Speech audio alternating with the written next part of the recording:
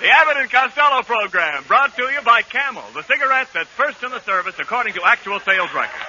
See if your throat and your taste don't make Camel a first with you, too. Find out for yourself.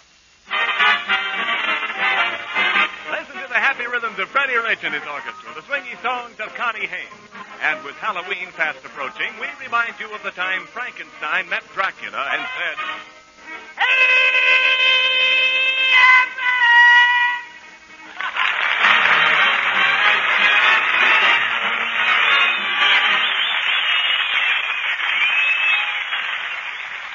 Hey, Costello, where have you been? Where have you been? Why are you all dressed up tonight? Oh, Abbott, I just came from my cousin Corporal Hugo Costello's wedding. Oh, so your cousin Hugo finally got married, eh? Yeah. Who did you marry? Who did he marry? Yeah. He married a woman. You dummy, of course he married a woman. Who ever heard of anybody marrying a man? My mother did. Oh, no. Talk sense. Did your cousin Hugo have a military wedding? It must have been. Her father was carrying a gun. Well. Well, I hope Hugo will be very happy. I think he will, Abbott. Marriage is so romantic. So it Just is. think, his ration books, her ration books, Yes. lying side by side on the kitchen table. Yes.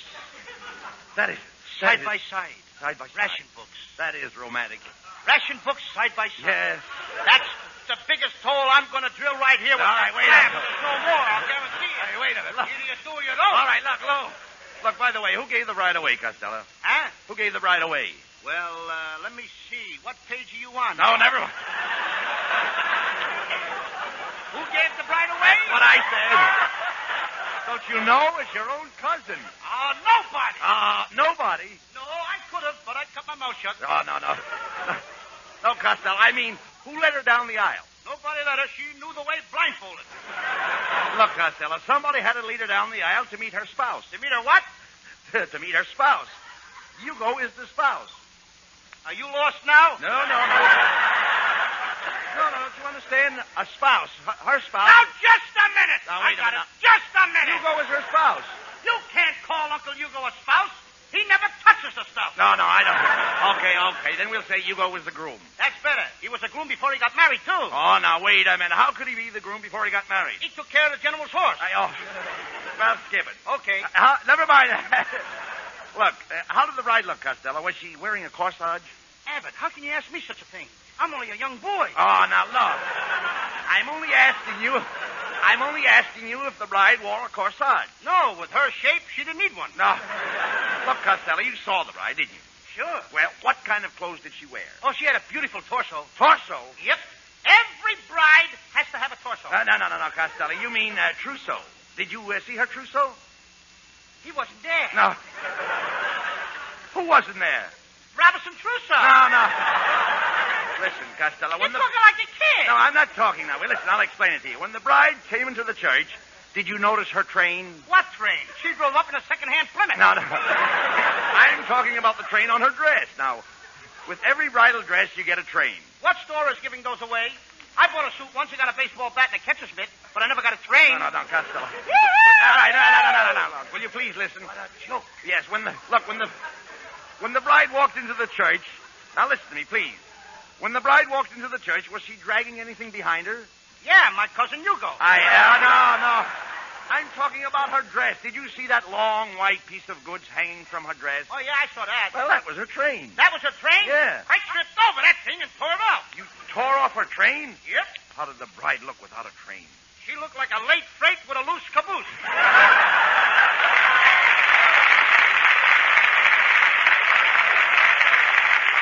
Costello, you're not fit to talk to an idiot. Okay, then I'll have to write you a note. Costello, will you shut up? All right. Shut up. Now, I have a definite reason for wanting to know about this wedding. Now, listen to me, please. I'm still thinking about your $75 that we have in the bank. Yeah. Now, we're going to make that money. Will you listen to me, please? Turn around here. Go ahead. All right, now we're going to Do I take have that to money. look at you? Yes. We're going to take that money and open a matrimonial agency. Going to open up a matrimonial That's what we're going not to do. Not me, Abbott. Why I ain't not? going to be responsible for sticking guys with mother-in-laws. Oh, what's Not wrong? me. What's wrong with mother-in-laws? You know what a mother-in-law is? Yes. A mother-in-law is the Gestapo with bloomers. No. But, Costello, think what a wonderful thing it would be to bring people together. Why, marriage is a wonderful thing. Maybe, but I don't like the part where they throw the rice. They threw rice at my cousin Hugo today, and it's too messy. Oh, come. It's too messy. Rice isn't messy. It is messy when it's mixed with chop suey. Oh, nonsense. Weddings are beautiful. Don't you like the old-fashioned unions? No, they itch me all over. No, cut that out. Please. Your underwear doesn't fit our conversation. My underwear will fit anything. My underwear will fit anything, except me. All right, look. Where am I? I don't know where you're at. Costello, there's no use arguing. I've made up your mind. Well, you always do. Now, look, here. We're going to take your $75 and open a matrimonial agency. Now, look, you know we can make a fortune by uniting people in bonds of matrimony? The bonds of matrimony? Sure. Are they anything like war bonds? No, matrimony has nothing to do with war. That ain't the way I heard it. And besides, Abbott, where are we going to get any customers? A guy has to be making a lot of money nowadays in order to get married. Oh, that's ridiculous. Do you know what I was getting when I was married? Do I know what you was getting when you got married? Yes. No, and I'll bet you didn't either. No, I get out of here.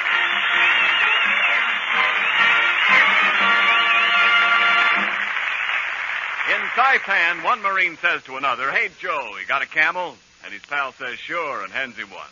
The same thing happens on an aircraft carrier off the Philippines and in the fighting beyond Aachen. And then, too, people at home are smoking more than ever before.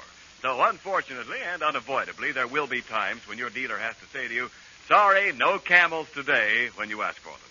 But remember this.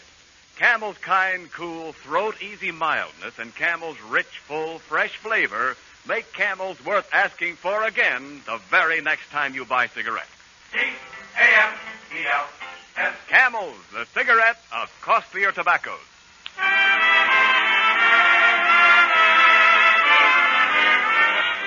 Inspired by Lou Costello's matrimonial venture, Freddie Rich and his musical matchmakers play The Very Thought of You, featuring the trumpet of Paul Giles.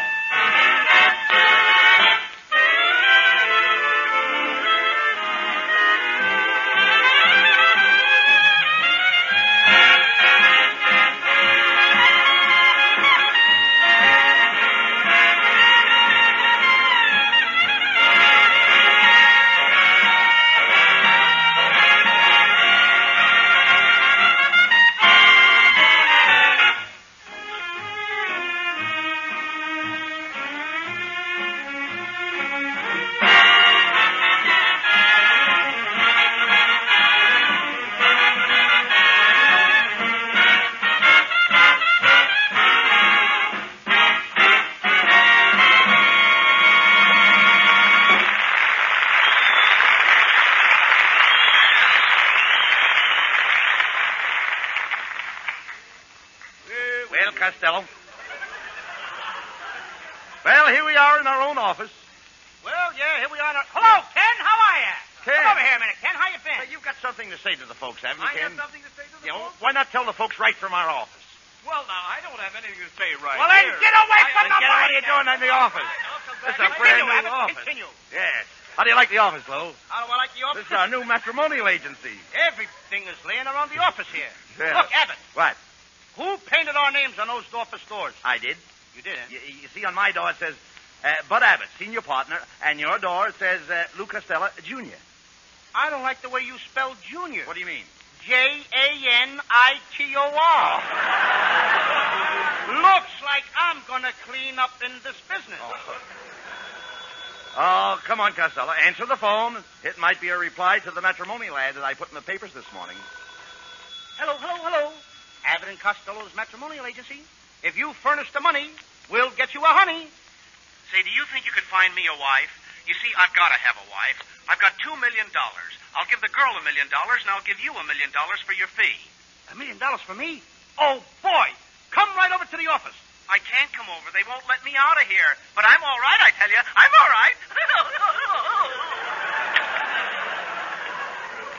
Hey, Abbott, what paper did you put that ad in? The Hardware Journal. I thought so. One of the nuts just called up. I'm looking for a man. I've got to have a man. I must have a man. I tell you, I must have a man. Lady, put me down!